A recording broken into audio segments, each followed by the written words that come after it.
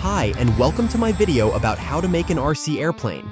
The idea here was to design and build something simple that would allow me learning 3D flying. If you stick around, you will see for yourself what the outcome was. So here's how it went. First, you print out and put together the plans. I use A4 paper, trace and cut out all the parts. Here's what it looks like when complete. Now I work on the parts. I do bevels on control surfaces, on the rudder here, and ailerons and the elevator.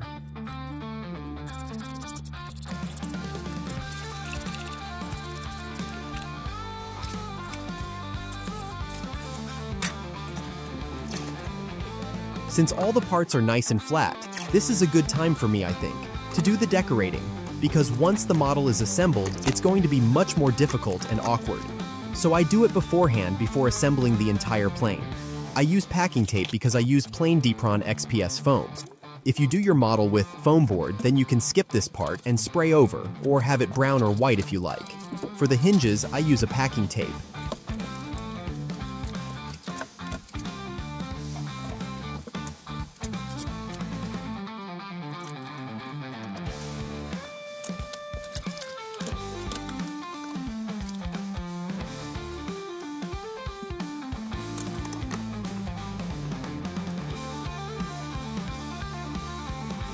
Again, this is a decorating continued. I put in a mock-up of the cab and the paint scheme.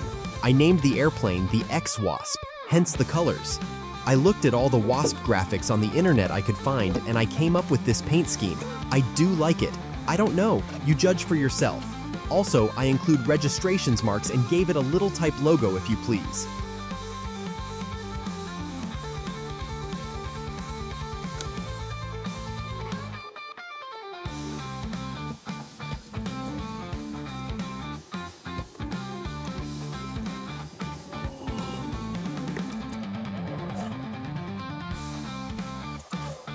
And here, we start assembling. So first I install the elevator rod, mask it with some tape, and then put all the parts in. First the elevator, then I do the rudder.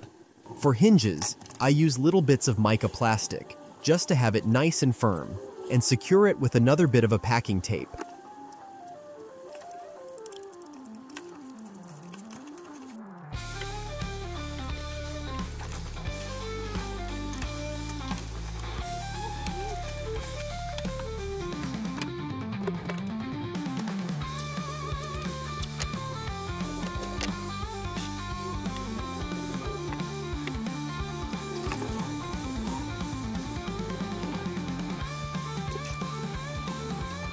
The wing I put together using some hot glue and the reinforced tape on both sides. Put it in the slot, making sure it's square. 2 beads of hot glue to secure in place does the job just right. Then, remaining elements of a fuselage and we're nearly there, just the electronics on.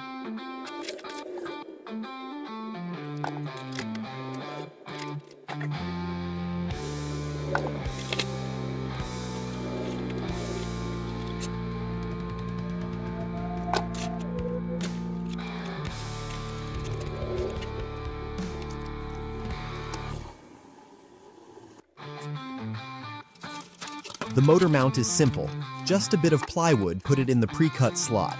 I slap the electronics on using the double-sided tape and Velcro. The landing gear, as you can see, I'm using from my other model. I just stripped the Sea Sparrow. That saves me time. Actually, I tried to design all my projects that I can interchange parts, so it saves me time and money.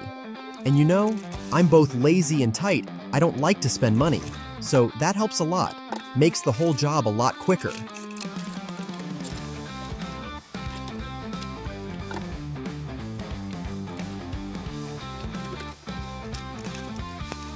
These 2 little screws, I like to put it in just to make it easier for me to find the center of gravity. You just put your fingers under wings, and it's right there. You don't have to be looking for it. Now the battery, also double-sided tape and the Velcro, just like the other bits.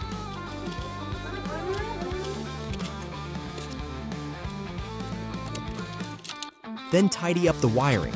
I use Scotch tape and the cable ties. They do the job quite well. Just a bit of glue at the end. Chop off the rest. And it is nice and neat. The same goes for the push rods.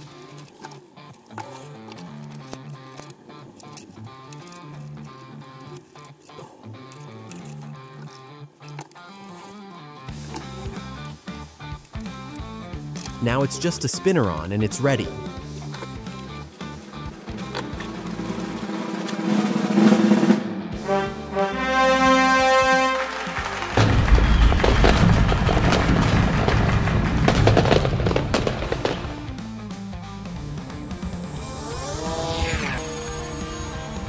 So yeah, the Maiden was on a quite windy day. I took it out because the skies were really pretty. I wanted to take some nice footage. The plane is responsive, quite nimble, quite fast, and I'm loving it. I'm gonna keep it just to practice my so-called 3D flying. And then yes, speaking of a 3D flying, that's how it went.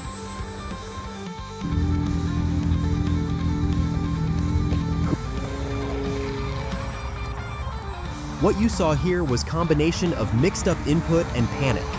Then after the fixes, it's back in the air, flies nicely. I was more careful here, as you can see. I just wish I could fly a lot better with this airplane because it's capable.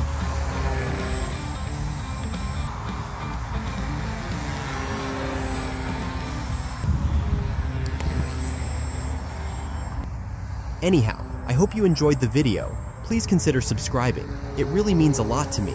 And when I see you guys are out there, that gives me super boost in motivation to complete further projects. Thank you, and I will see you in the next one.